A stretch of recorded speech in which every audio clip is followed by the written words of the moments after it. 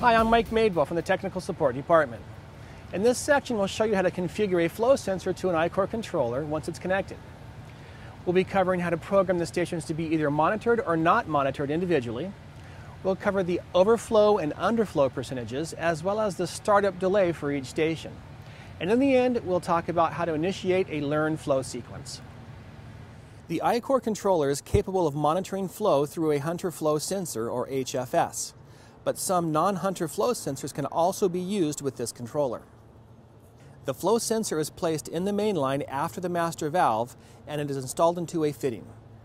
The size and material of this fitting can vary depending on the application requirements. It is important to make note of the fitting being used, as this information will need to be entered when configuring the sensor. The flow sensor is connected directly to the controller through a pair of wires, a red and a black one. When connecting a sensor, it is important that you remove the jumper wire that connects the two screws. Also, when no sensor is connected, the jumper must be in place. The sensor wires are routed to a set of sensor terminals in the wiring compartment, either S1 or S2. If you have the metal or plastic pedestal version, you will find a third set of sensor terminals like this one.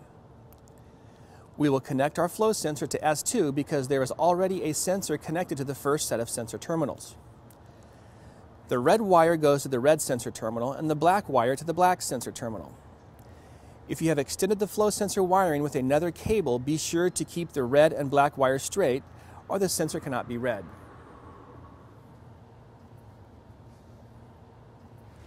Once the sensor is connected, we'll need to configure it inside the face pack to select the right flow sensor. To do this, turn the dial to Advanced Features. Then use the down arrow button to select Sensor Configuration and press the plus button to access it. We already have a click sensor attached to the first sensor terminal, and the Hunter flow sensor is attached to the second sensor terminal. Therefore, we would leave SIN 1 configured as it is, and SIN 2 as an HFS sensor along with its corresponding fitting size. Notice that we can choose among different flow sensor options depending on the size of the fitting.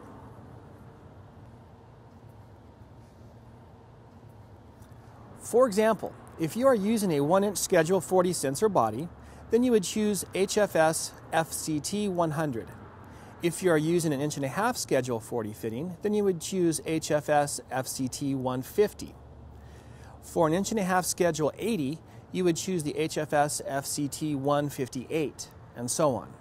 You can check the owner's manual for a complete list of sensor options.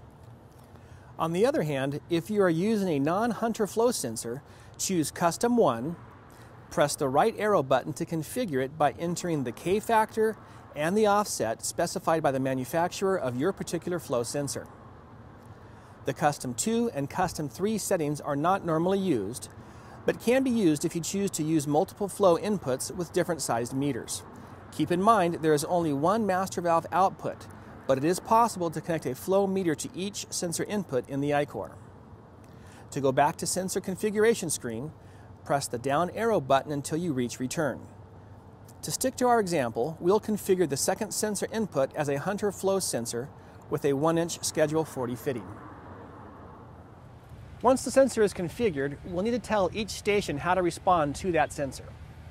To set the response for our flow sensor, we need to go to Advanced Features and press the down arrow button to select Flow Operation and press the plus button to access it. Here we can tell each station whether to monitor flow or not. We use the plus or minus buttons to say yes or no to flow monitoring for that station, and we use the right arrow button to advance to the next station. You'll notice that whenever monitoring is enabled, you'll get more options at the bottom of the display. The first option is the expected gallons per minute, and you'll notice that it is blank. This is because we have not gone through the learning process for each station as of yet. The next option is overflow, and this is the limit at which the controller reacts when overflow conditions are detected. The default is 115%, which means that if the controller records flow conditions that are 15% over the expected flow, it will send an overflow alarm and shut down irrigation for that station. You can change this number from 110 to 300%. Likewise, the underflow is the limit at which the controller reacts when underflow conditions are detected. The default is 50%, which means that if the controller records flow conditions 50% under the expected flow, it will send an overflow alarm and shut down the irrigation for that station. You can change this number from 10% to 100%. The start delay is a period of time that is programmed to allow the system to stabilize in case there was unstable flow within the main line after turning on that station. The default is 1 minute, which means that flow will be ignored for alarm purposes for the first minute after a station turns on.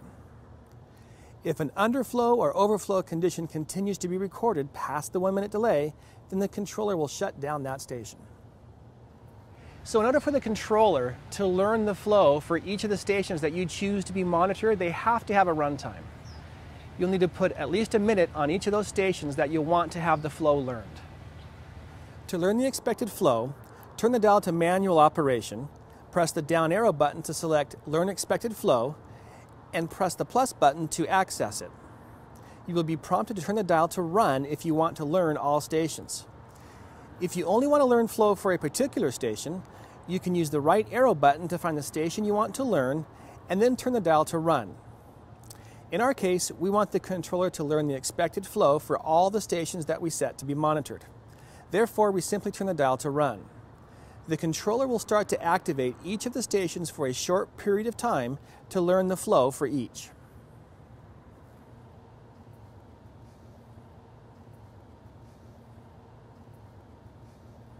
So once the controller has learned the expected flow, we can go back and review the expected gallons per each zone.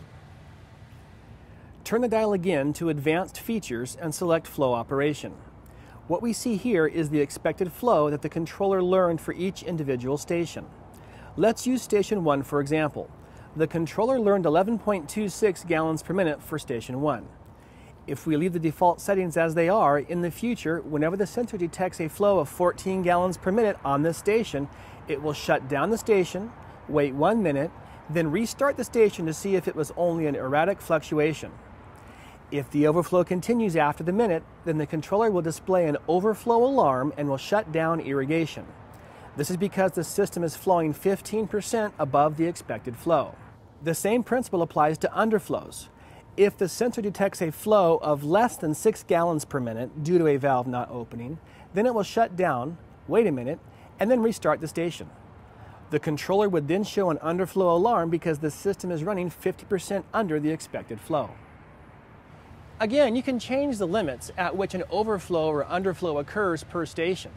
If your limits are set too closely to the learned flow or the actual flow, there's a higher chance you'll have an alarm condition existing. So you want to set your high and low overflow and underflow limits in a big enough window to where it'll allow normal operation with fluctuations in your water source.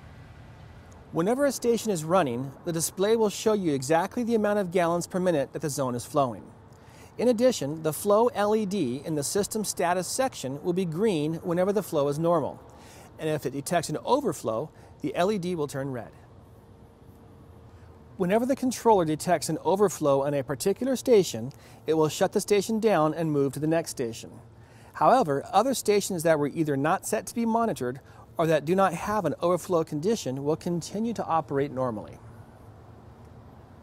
If you have further questions about how to set up the flow sensor on the I-Core, refer to the owner's manual, which can be found on the Hunter website, along with many other I-Core resources.